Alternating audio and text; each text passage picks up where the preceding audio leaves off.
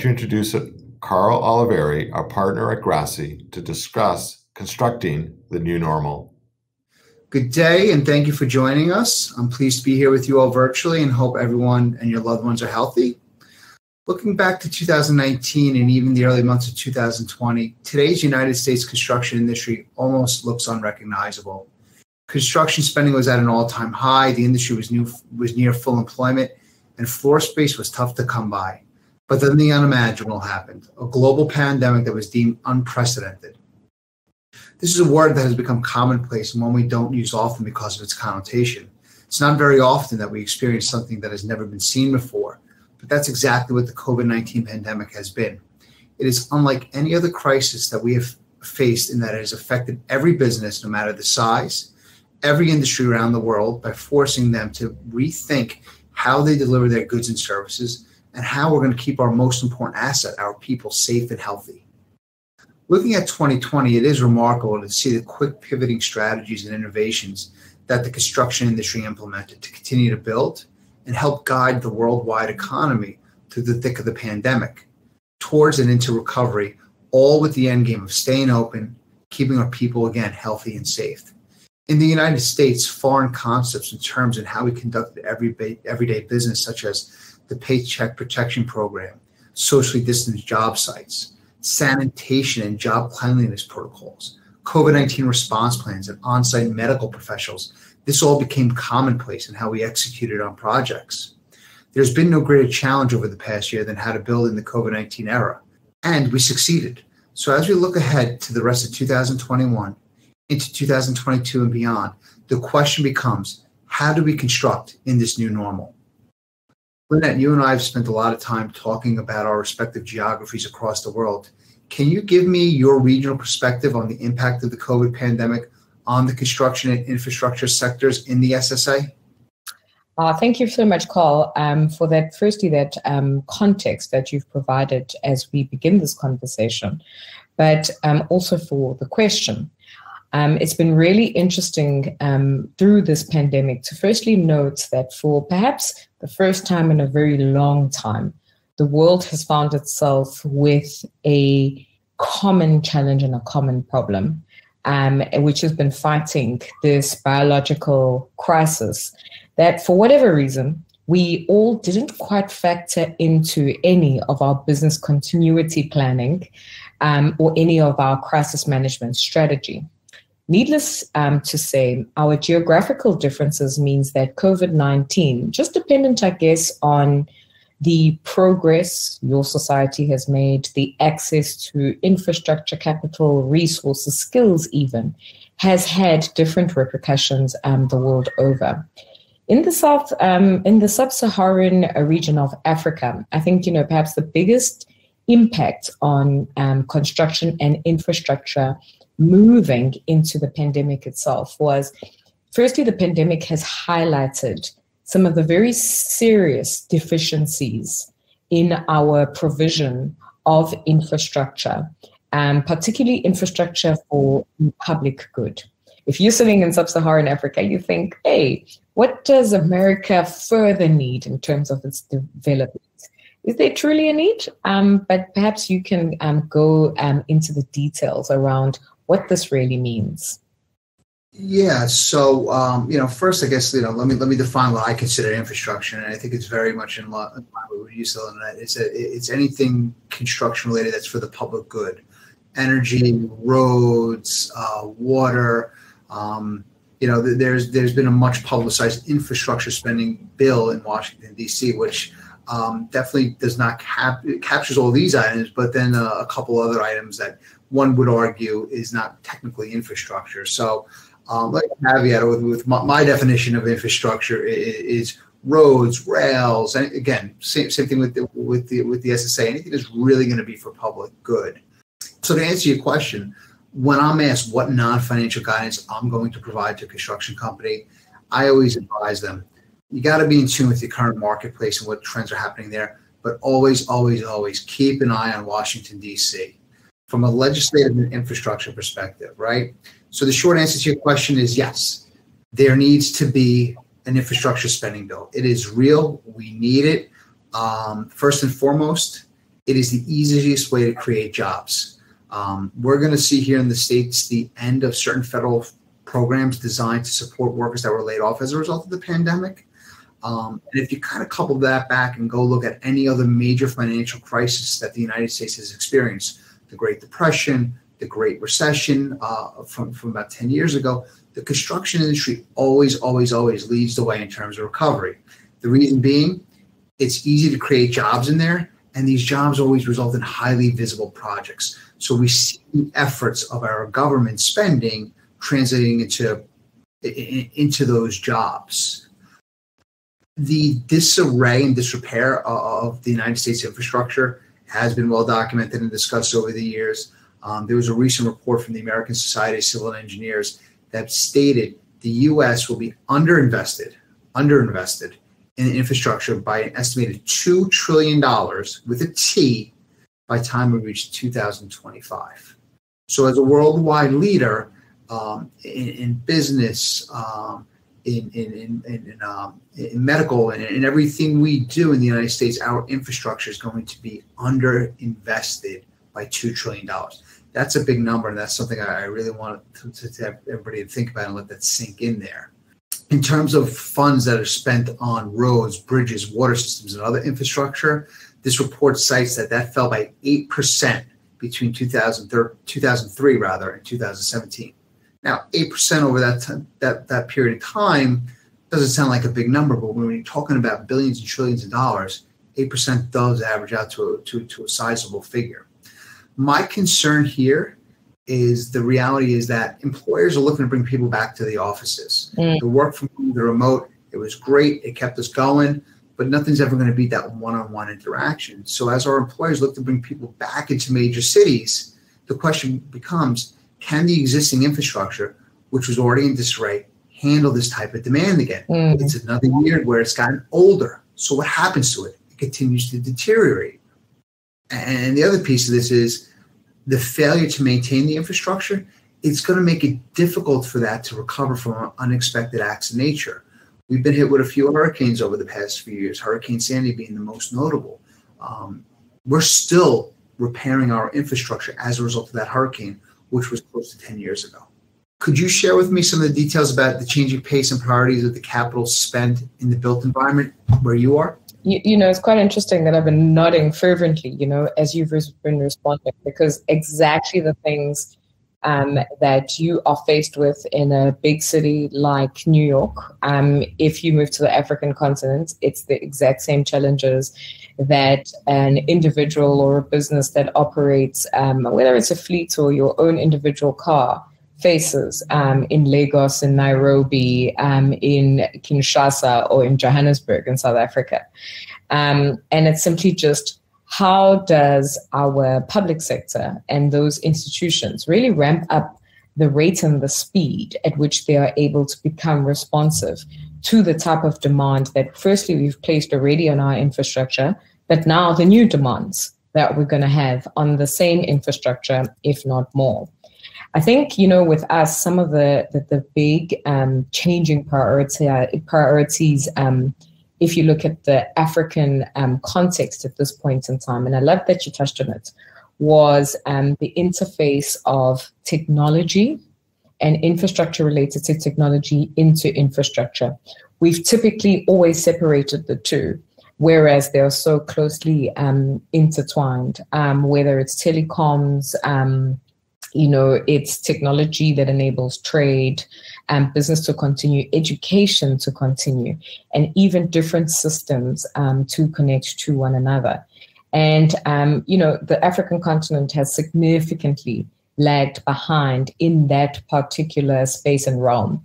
When we look at the numbers just in terms of access to connectivity on the African continent, it's dizzying to think that most people on the African continent have access to a phone and a SIM card. On average, the average African person over the age of 16 has access to 2 or 3 SIM cards and or units. But on those units does not always have access to connectivity. It's, again, we're geographies apart, but a lot of the same challenges and same opportunities, healthcare, schools, education. The focus is on those facilities leading the way to modernize those facilities, to make them conducive to in-person learning, obviously in-person medical treatment as well. Your comment about everyone just kind of pivoting to being at home, the opportunity there with the e-commerce to see more and more data and distribution warehouses popping up, which we'll touch upon shortly. But I wanted you to ask you to follow up on everything you just shared with us, and in light of what you're seeing in your region, how are you dealing with redundant, condemned, vacant space from the public and private sector's perspective? Sure. From a public sector perspective, Carl, there has been no plan. And, as a practitioner in the space, it's perhaps been the saddest, position to be in, where, because there's so much red tape, there's so much bureaucracy. On the other hand, in the private sector, it's been really, really interesting to see that initially there was a great fright, particularly if you look at our commercial and retail sector, in terms of, okay, let's write it out and see what's going to happen. But I think as reality also begins to dawn and set in for many of the participants in that particular space, creativity is also the green shoot of the crisis that those two classes in the sector have been tasked with. And so you're seeing the repurposing of commercial space into shared public facilities for small business. You're seeing hotels being moved into sort of middle income housing. You're beginning to see, us addressing long-standing issues around student accommodation, for instance. Through now the existing vacant spaces, we're beginning to see us use empty offices and starting to say, hey, how can we convert those into business process outsource centers, call centers, and industrial spaces that are now taking into account, infrastructure.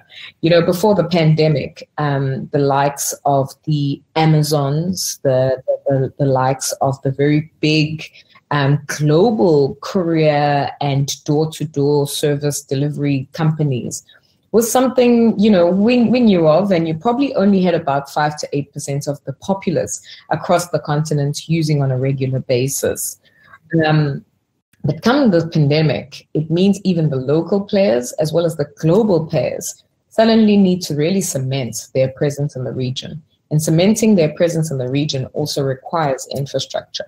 I'm interested in hearing from your perspective on some of the really interesting proactive strategies that you've advised clients on to undertake as they look at the value, the position, the sustainability of their portfolios and assets as they come out of this pandemic. What have you been advising? What do you see changing on the scene and the direction that everybody's taking? Yeah, I mean, that's a great conversation in itself.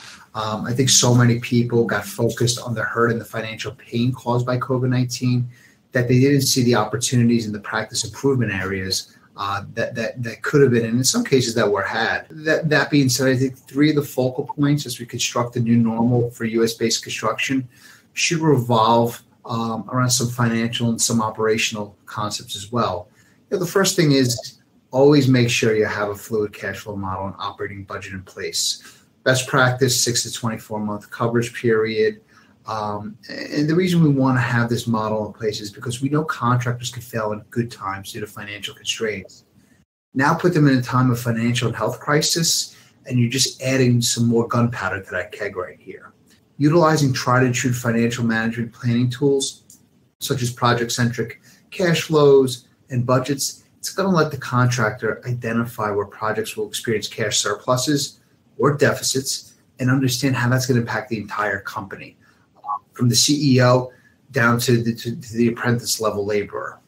The power here is that when you find a constrained period, you're going to be able to take the necessary steps proactively to identify where you're going to have a new source of cash flow to carry the operations until that position reverses itself. The second area I'm really advising contractors to focus on is do not take work for the sake of taking work. Don't take work to keep the field busy. Backlog's burning off here at a rapid pace, and the replacement work is not as readily available as it was a year ago, or 2 years ago for that matter. So while there are needs for a few new projects to mobilize across all sectors of the economy, the uncertainty caused by the COVID-19 pandemic has really slowed down the funding and the number of new projects coming out there, contrary to what's been reported to the media. Again, work is still coming out. What's happening is, especially in the public infrastructure side of things, we're seeing more and more bidders in the pool. And what's happening is when we have more bidders in the pool, is they're aggressively pricing these projects at slim to no margins just to win work, just to put a project on the books to keep their good laborers busy. The problem is this is going to have a negative impact in the future. It's unsustainable. It's going to lead to cash flow issues, and it could have a waterfall impact in impacting subcontractors, laborers who may lose their positions, advisory and ancillary firms as well. So to that extent, if a savvy construction company can bid work to make money, even if at a lower project profit, stay within his or her expertise, they should look to see where they can reduce overhead and conserve corporate capital while remaining competitive. The last kind of action item I'm talking to contractors about is really look at your income tax options and develop the strategy. We do have an expectation that President Biden is going to reform the United States tax structure sometimes in 2022, if not sooner. What this does is it throws a twist into income tax planning. We typically want to create income tax deferrals. It's an efficient way to create corporate capital and help a company fund itself while requisitions are being funded. To avoid a lengthy dip in your line of credit and have ownership infuse additional capital. While we're in this wait and see for where President Biden will take income taxes in future years, we do know what the income tax rates are for 2020. We have an idea where they're going to be for 2021. So after consulting with your tax advisor, if you as a construction company believe rates are going to increase in the future, well, the notion of accelerating income becomes a viable tax planning strategy, which could save some future cash flows. So a little bit of counterintuitive advice when it comes to income taxes. Pay it now when you know what the rates are, rather than hoping in the future rates stay consistent. And as we know with any industry, especially construction, cash is king and hope is not a strategy. So, Lynette, I'm sure you're seeing some interesting strategies across your construction base as well. In the States, I'm seeing construction contractors start to adopt technologies that may have been a year or two out. And really, that was a function of the pandemic. Have you seen more contractors in your region adopting new technologies, shift to hybrid occupation space? What do you think the impact of all this is going to be to the on-built environment? So what we've definitely seen is the shift to the hybrid occupational space. I think for particularly the large corporations, the larger contractors that had this sort of in their business continuity plans, has been a far easier and a better managed process. And I think from that perspective, it's also helped them forecast what is required and what's also, what does this new normal look like, and what do they repurpose, what do they dispose of? And what capacity is then open to do different things as they now move into new strategic horizons, but also starting to now appreciate just some of the consequences that are here to stay from the seismic changes that the pandemic has brought about. Technology in the built environment, interestingly enough, if we talk about CRE-tech and we talk about PropTech in the sub-Saharan African region, really probably began to gain some traction only in the last 18 months or so. So just before the pandemic struck, we began to have far more formalized, far more, incisive discussions and conversations about how do you integrate technology, not just into your building management or management of different utilities and facilities, but also how do you actually integrate it into areas like design, areas like the actual construction and project management process as well, and just better use that, to get and accrue efficiencies, manage projects better and the like. And so it was a very new conversation. And so, of course, then the pandemic strikes and, we left with these new ideas, but now almost no space to continue to practice some of the new learning, to implement and to pilot even some of the new technologies that are being adopted, obviously from a lot of international sources, but were perhaps also being created and generated out of existing technology spaces in our particular country. But when I flip the question, for a second over back to you, Carl, what technology have you seen US-based contractors adopt over the last 12 to 18 months? And do you see a continuation to the addition of technology to those operations? Or do you feel like where the industry is right now, it just feels like just enough and let's just deal with what's going on at the moment? Yes. So first of all, your passion for this topic clearly comes through. I mean, it is infectious. It's refreshing. I love it. Construction contractors in New York specifically, but I'll make a general statement about the United States. They tend to shy away from the adopting technology because they don't see the immediate return on investment. And again, I think that's more of a perspective we need to educate and demonstrate. And I think the pandemic gave us the opportunity to do so. Most construction companies had to put their technologies to the test rather quickly during the initial shutdowns. We saw back office employees turning into the curve and learn how to work remotely. IT teams were stretched thin. They had to make sure the VPNs had the bandwidth to accommodate multiple users at once. And as we both know, mobile meeting platforms like Zoom, Google Meet, Teams, whatever it is, whatever your cup of tea is in that platform, it became the norm, not just for internal meetings, but also for how project kickoff meetings were happening. I've even seen them being used on project walkthroughs to make sure the progress was moving according to plan. So we got creative with it. We used it to the best we could. A number of the initial issues shifting to the virtual work environment have resolved themselves. But I really do believe that contractors continue to have the opportunity to evaluate their remote workplace strategies, assess the technologies that are meeting their needs, and continue to explore new ways to build. I mean, a great example here is drones. We were seeing drones being used on job sites in New York City, going 75, 80, 90 stories up in the sky to deliver tools and materials to these hard-to-reach access points. Drones were also great in documenting real-time job site conditions. So if there was a claim because there's a force majeure or a weather condition, let's look at what the drone documented on this day. Oh, yes, we do agree with you, Mr. and Mrs. Contractor. Let's move forward. We're seeing the advent of wearables and other technologies to monitor safety, employee safeties from gravity-related accidents, trip and fall. But we're also seeing those wearables now, or we were as we're coming out of the pandemic, to make sure that where possible, laborers on the job site were socially distanced. We could make sure that they were at 6 feet apart. And as people continue to collaborate over the web, we're seeing more and more contractors embrace concepts such as augmented reality, virtual reality, and they're using these tools to look at what new vertical construction could do to a city's skyline, or the impact a new vertical construction could have to weather conditions. We're seeing it for project mock-ups to make sure if the vision for an existing structure, it's feasible, and to walk through those what-if scenarios. So we're really embracing and seeing some pretty neat stuff with the technology. But we got to remember, there's certain aspects of construction that can never be virtual. We can't swing hammers from our home office, right?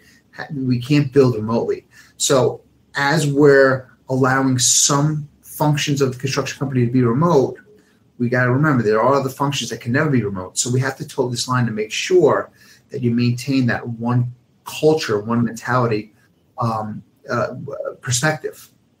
Now, the downside to all this, again, I don't need to tell you, Lynette, you've been involved in this industry a number of years, is that as we continue to increase our reliance on technology, we are creating opportunities for cyber criminals. People love the construction industry. They perceive it as one with a high proliferation of middle market companies who might not have the technological sophistication when it comes to investments in technology and protecting that technology. Mixed in times of financial and general uncertainty, cyber criminals have had the perfect setup to prey on vulnerable and fearful companies. I've seen offers of free job site COVID tests to COVID-19 financial grants. Just list the names and social security numbers of all your employees, and we'll give you the access to these resources. This is the environment we're in, and it's our job to create and promote awareness there. So while the construction industry is a late adopter to cyber and information security protocols, it's never too late to promote awareness throughout the organization in an environment where it's okay to be skeptical of an email or of a new face on a job site, or if a vendor is all of a sudden changing their payment process. It's okay to ask the question, is this real? So as we continue to innovate the way the industry builds, my kind of closing thought here is put an emphasis on that adoption of technology, focus on building healthily and safety. Items that show the contractor keeps the employee top of mind are a quick and easy way to be successful, to attract talent, and to really be a leader in how we construct the new normal. Lynette, looks like we're kind of coming to the close of our time together. One last piece of wisdom you want to share with me? Definitely, for me, it would be to say that for us as participants in the built environment, this environment, the sector, has been one that has had a lot of stability and security in its systems, its processes, and its fundamentals for not just decades, but centuries. And often at the heart of that has been build it and the people will come. Whether it was transport, it was retail, it was housing, it was commercial, industrial, all the different asset classes that we've had. What this pandemic has specifically shown us, however, is that the world has going back to very much a human to human and a consumer-centric model and source. And so we've really got to not just listen to our intuition around location theory. We've really not just got to listen to what's happening in capital markets. We've really not just got to listen to our experience and our intuitive guts about what the next trend will be, but we've also got to open ourselves to what these human factors, where do people want to work, want to live, want to play, want to learn? Where do they want to do so safely? How do they want to move in a way that accommodates all of these new dynamics in the world that we find ourselves in today? And how can we be enablers of a world or rather of a new world order and a model that accommodates that safety, that security, that comfort, and that capability in our societies using construction and infrastructure. So it's going to force us to listen differently. It's going to force us to hear messages perhaps we're not ready for, but it's also going to force us to really sit down and pick on our why. And once we've picked on our why and we've clarified that in response to where we find ourselves, I think a lot of us as participants in the sector are going to then quickly recalibrate on how we're going to do it, how quickly we're going to get there, who we're going to do it with, and at what pace and at what rate we're going to be able to be those agents of change. So that for me is really my parting shot, is we've got to listen now to different sources that guide our decisions. Well, in a period of time where I think we turned into the curve, innovated and dropped the words "I can't" pretty quickly and efficiently, I think the future is very bright for the industry globally, and we have an amazing opportunity to continue to advise the industry as we reinvent how we build and how we construct the new normal. Thank you, Lynette. I enjoyed this. This was refreshing. It was a great conversation. Thank you to More Global for putting this on. And I wish everyone continued good health. Thank you so much for the time and the attention. Yeah, thank you so much, Carl. Such a wonderful exchange of ideas and comparison of what's happening in our different geographies. And I certainly hope that everybody who gets to watch this, comes away with something that they can go and contextually apply or think about in the region they find themselves in. And thank you so much to the More Global team for hosting us.